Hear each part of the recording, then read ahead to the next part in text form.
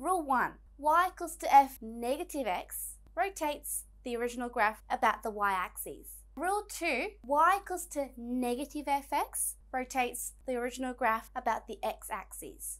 Rule 3. Y equals to negative f negative x. So this one rotates y equals to fx about the origin. Rule 4, when y equals to fx plus some number a. This moves y equals to fx, the original graph, up by a.